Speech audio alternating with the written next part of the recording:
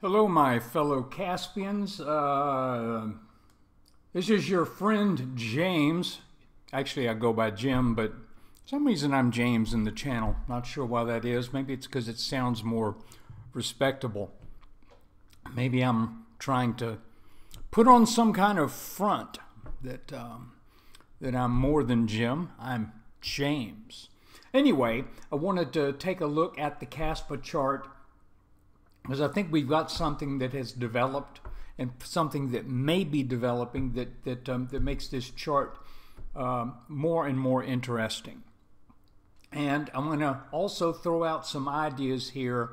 It's a little bit of theory as well. So this is going to be more than just a look at the Kaspa chart, but also a bit of a look about how some patterns develop and why certain patterns develop and do what they do. First thing is, if you start, you can't start your chart with this extreme low here at MEC when Kaspa first listed. As a matter of fact, I'm sort of the opinion that a lot of the stuff that happened in the initial weeks and maybe even the first couple, 2 or 3 months, is not particularly reliable, because at that point in time, we had so few players in the market. And that's why when you look at, for example, if you have an initial public offering of a stock, let's say when Facebook first came public, you looked at that chart and you go, you can make no sense out of it. Why is that? Because you don't have enough data. You just don't have enough of the back and forth pull between buyers and sellers, and you don't have a mature audience or participants in that market to where you can start to see the way the mob is working. So back here, we had a very small mob.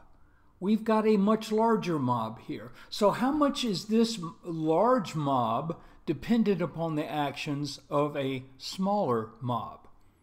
Okay?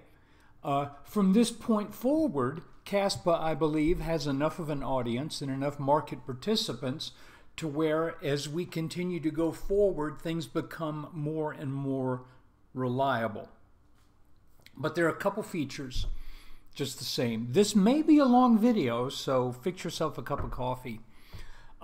First off, even though this was very early, we formed a descending channel in the form of a wedge that would project an eventual breakout and a return to at least where that wedge started to form. We did that plus some. Then we entered a period of pretty miserable downward trading. Well, we went from just under a penny to about just under half a penny, lost about 50%. Broke out of that descending channel. Then we had that nice run up to what was the all-time high at about a little bit over 4 cents. And we started to slide back again. And that is when we formed an inverted head and shoulders pattern. And I am confident that this is an inverted head and shoulders pattern. And I'm going to tell you why. If we zoom in on this a little bit, one of the things that an inverted head and shoulders pattern, or any head and shoulders pattern, typically does, even though this purple line is the neckline, it's very typical for the right inverted shoulder to form on a back test of broken resistance. And if we sort of look at these peaks that were in play early April through May, and we draw a trend line there, you can see that we broke that trend line, okay? Then we back tested that line. So left shoulder forms on a dip, the head forms on a bigger dip, but when we get out of the head, we break a line of resistance, and then the right shoulder back tests that line, and that is an inverted head and shoulders pattern. That pattern is why I have, it's almost become a meme at this point, 0.068. But that pattern is why I still think we're going to get to at least 0.068. I suspect we will do better than that, but that is the minimum target. Okay, now let's zoom in a little bit. A number of people, by the way, after we broke out from that, it became apparent that it looked like, well, it became apparent that it looked like, I guess that's sort of redundant, but we entered in what appeared to be a rising channel between these two yellow lines. Now, one thing that happened is we had, after the breakout, we had an initial move up, a little bit of a pullback, then we set a new all-time high, then a more significant pullback, then a little bit of a rally. And a lot of people are looking at this and they're thinking, oh, that is a head and shoulders top. And I think that idea had some merit. Still might have some merit. But I'm going to challenge that a little bit. And the reason I'm going to challenge that is because, first off, we were in a rising channel when what some are thinking is a left shoulder formed. And I don't really see this necessarily as being of particular technical importance. I just think we were in a channel.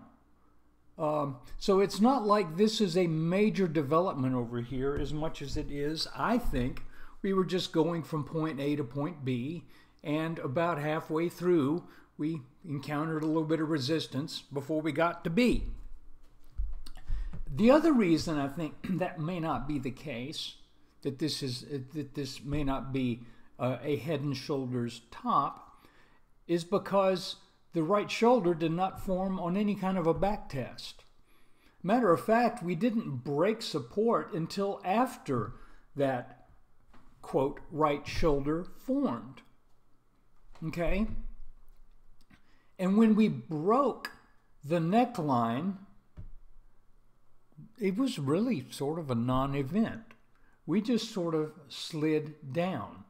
And the head and shoulders typically results in a more tumultuous move, a stronger move when it breaks down. So it was a weak breakdown. And I think if you'll remember, I was in the channels saying, this isn't acting right. This really isn't acting like a head and shoulders pattern. But the other reason, and this is what I really want to point out here, let's go to a 4-hour chart and zoom in here. Stretch that out a little bit. I think instead of a head and shoulders, I think we have a bull flag. And that is this gray area right here. We broke out from that this past week, and now we're in a little bit of a pullback after having broken out from that.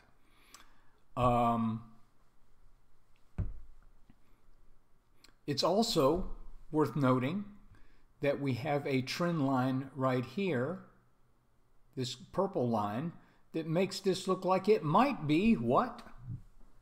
Might be an inverted head and shoulders pattern. And if it is, remember what we said about head and shoulders tops and inverted head and shoulders bottoms? The right shoulder often forms on a back test.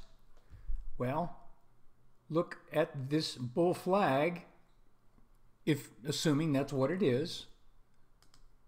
And I can't be 100% certain here. Things can change. But that would be the line of resistance that we broke out over. And if we now come down, let's say maybe to 356, 357, or not even that far, but it looks like maybe we have a right shoulder forming now on a back test. Now, I've been charting the S&P 500 every day since 2010. That's now 13 years. And one thing I've noticed, it is first off, I've noticed the fact that the right shoulder tends to form on a back test. The second thing is, a lot of inverted head and shoulders patterns, the right shoulder not only forms on a back test, it forms on a back test in the shape of a descending wedge. which is an inherently bullish pattern. And so far, and I'm not saying we have to continue this, but so far, this is a descending wedge. So if my wild idea is correct, then what might be, can't talk, what might we be looking at? Well, maybe a little continued slide down, maybe fully back testing this this broken line of resistance, then a return, because this is a wedge, and a wedge, what happens? A wedge, when it breaks out, wants to bring you back to about where it formed, so that would mean a return to our purple line, which would be a test for a breakout of yet another potential inverted head and shoulders pattern. Now, my outlook on this is colored. And why is it colored? Because we have a confirmed inverted head and shoulders pattern right here. And it tells us, with about 75 to 80% certainty, to expect a trip to very close to 7 cents. So with that background, it's real easy to see that this could very well be a pattern that is setting up for a rally and for a move to satisfy what is built up into this larger inverted head and shoulders pattern. Now you're seeing a red line down here, and I want to explain what that is. I was just sort of doing a little experiment here. I said, okay, let's pretend like this is actually an important level back here. Originally, by the way, I was drawing the support line like that, and I think that was still a good support line, but it broke. Okay, and that's when we formed the large inverted head and shoulders pattern. But a lot of times you'll see that support lines multiple support lines can have an origin from a similar point. So we know now that this is an important lower level because that's the bottom of that inverted head and shoulders pattern. Just so happens if you shoot that line out to the right, that's what we tagged this past week, earlier this week. So it'll be interesting to see how this plays out. And it's worth noting that this lower line, if it is correct, is roughly parallel to our upper line of resistance. Now, in a perfect world, you might say, wow, that line of resistance up there, that's on up there. If we hit that, we're going to be up around 32 cents. Well, I would not say that we're going to hit that line. I rather think that we would stay underneath this lower yellow line, since that was support and it broke.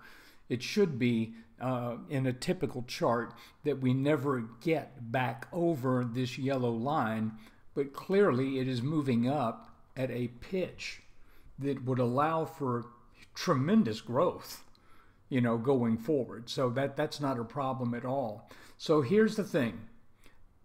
This is an inverted head and shoulders pattern. It's confirmed by a breakout. This smaller pattern might be an inverted head and shoulders pattern. And it is not confirmed yet. There it is. This would be left shoulder, head, and now perhaps forming the right shoulder as I do this video. The target, by the way, from this pattern, if it were to break out, let's say in the middle of September, our target from this pattern would be probably just kind of eyeballing it, 5.5 cents. So that should be sufficient for us to set a new all-time high. But again, I don't think we would stop there because we have a more significant target in our sights. So anyway, thanks for letting me hopefully entertain you with this video for a little bit, and hopefully we'll see if I'm right or if I'm wrong. I could be either. But so far, that the large inverted head and shoulders pattern, that to me seems to be the predominant feature on this chart. And they have a really very impressive record of achieving what they project. So anyway, thanks for watching. And if you got spare Kaspa, you could I'm giving you an address in this description of this video, and I'm not going to turn you down. Thanks.